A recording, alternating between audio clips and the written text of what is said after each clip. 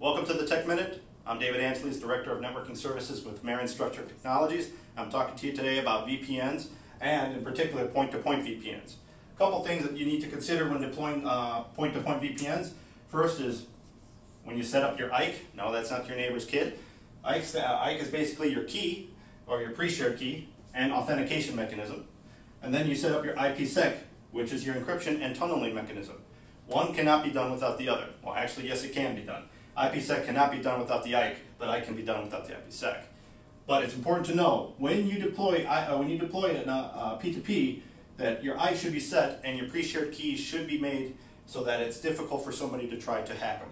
Also, when you're establishing your IPsec tunnel, make sure you have your IP addressing schema readily identified so that you can easily attach your tunnels. So again, when you're connecting a branch to corporate or maybe a corporate branch to another off-site customer site, make sure you have your resources identified. I'm David Ansleys. This has been your Tech Minute. Come visit us at www.structured-tech.com. Thank you.